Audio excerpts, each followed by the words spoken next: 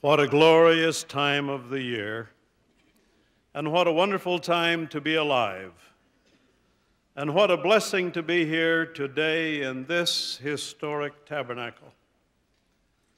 By divine instruction, we assemble semi-annually in these great conferences to worship God, our eternal Father, and declare through the gift and power of the Holy Ghost the sonship of Jesus, our Savior and Redeemer, whom to know is to have life eternal. By participating in these conferences and witnessing the spirit of prophecy, each of us build up our faith and our desire to live in righteousness. We receive inspired counsel from those appointed to administer the affairs of His kingdom, a kingdom destined to grow in power and to expand until it shall fill the earth. It is the kingdom which the prophet Daniel declared shall never be destroyed. It shall stand forever. As we near the close of this historic conference, we declare that true doctrine has been spoken by men who seek Him and who believe in Him, thus making known His will, not only to His church, but to individuals who humbly seek Him. Our position among other churches of the world is unique. We are not affiliated either directly or indirectly with any other so-called Christian or non-Christian church. The Church of Jesus Christ of Latter-day Saints does not have, nor has it ever had, any connection or relation with any other church or religious group. This church holds the keys of the power of God unto salvation, unto every soul that will receive it honestly and obey it. As covenant children of God, we have been promised that if we are faithful, that we will prevail over the enemies of His work. By our faithfulness and righteousness, the evil influences of wicked and designing men and women will be subdued. We are those who have the responsibility to prepare the world for the coming of the Savior, who in power and glory will again return to the earth.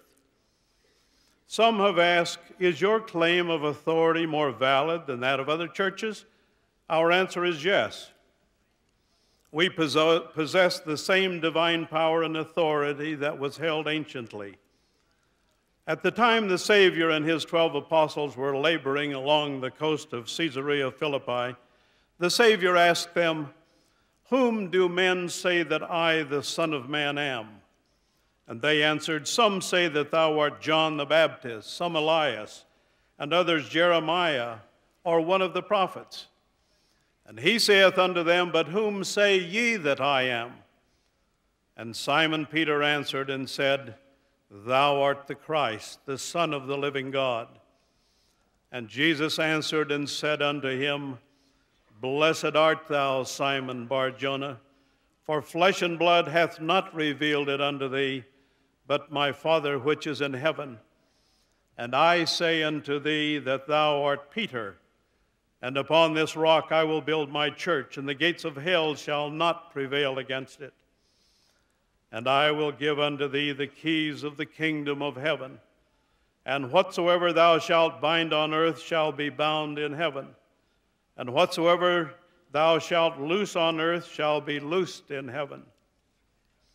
The Lord taught that His church was to be built upon the rock of revelation, of divine truths revealed by God Himself, and that Christ is the Son of the living God.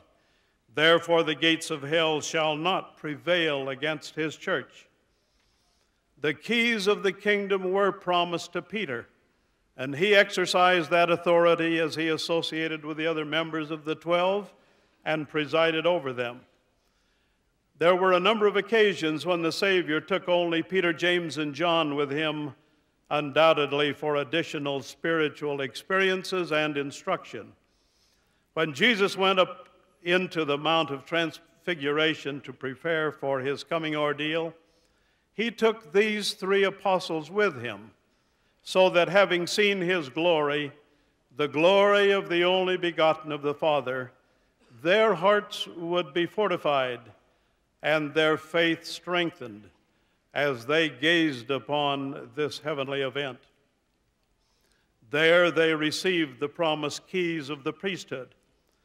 During this heavenly event, Moses and Elias also appeared, and the 3 apostles heard the voice of the Father bearing witness that Jesus is his beloved Son, and the command that they were to hear and obey. In August of 1830, a revelation from the Lord confirms the ordination of Joseph Smith and Oliver Cowdery to the apostleship and their receiving the keys. Quoting the revelation, "Peter, James, and John, whom I have sent unto you, by whom I have ordained you and confirmed you to be apostles and especial witnesses of my name, and bear the keys of your ministry and of the same things which I revealed unto them, unto whom I have committed the keys of my kingdom and dispensation of the gospel for the last times, and for the fullness of times, in the which I will gather together in one all things, both which are in heaven and which are on earth."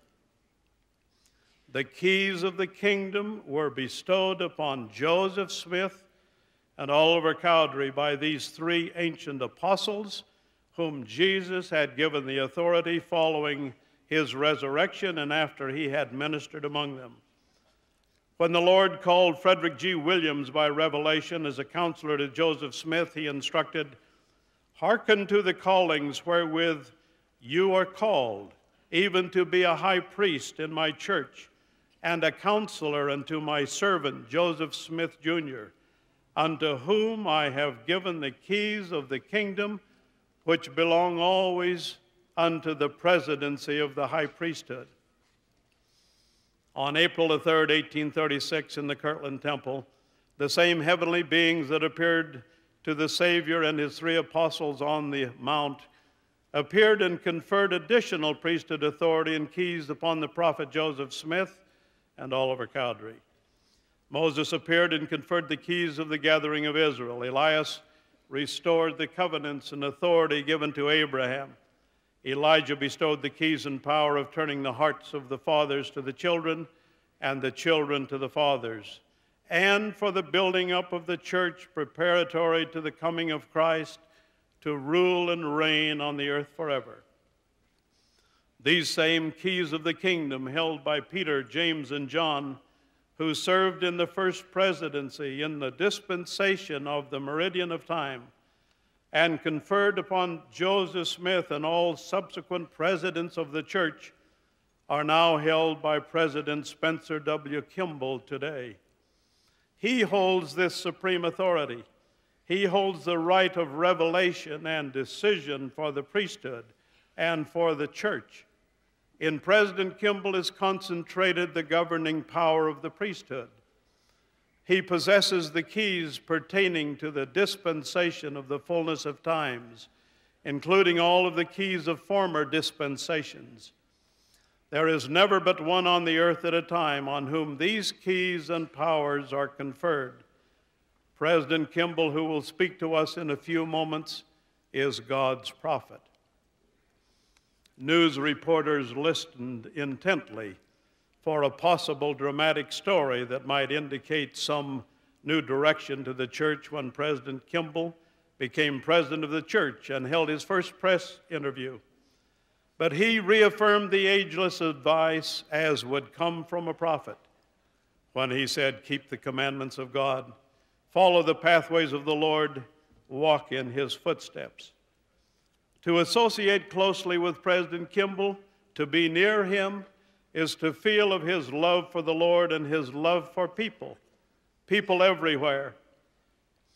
The Lord has preserved him to preside over his church at this critical period of history of the church and of the world. It is for him to decide the course we follow. We are witnesses of his inspired decisions and directions, which give to us a feeling of assurance and calmness. We can follow his direction with utmost confidence and trust, for God has placed a holy man, his servant, to guide his people. William Fowler, a British convert of 1849, was so moved by the very thought of a prophet of God living among the people that he wrote those stirring words which we have sung today. We thank thee, O God, for a prophet to guide us in these latter days. As you listen to President Kimball's admonition given with love to us all, pray about it in your homes, and I promise you that you will be inspired to stand by the tried and proven counsel of lofty principles that come from divine direction. In a revelation to Joseph Smith a few months after the church was organized, the Lord gave careful instructions and counsel to the new leaders.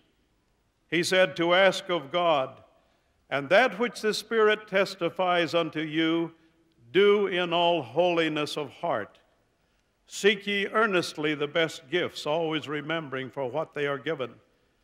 They are given for the benefit of those who love me and keep all my commandments.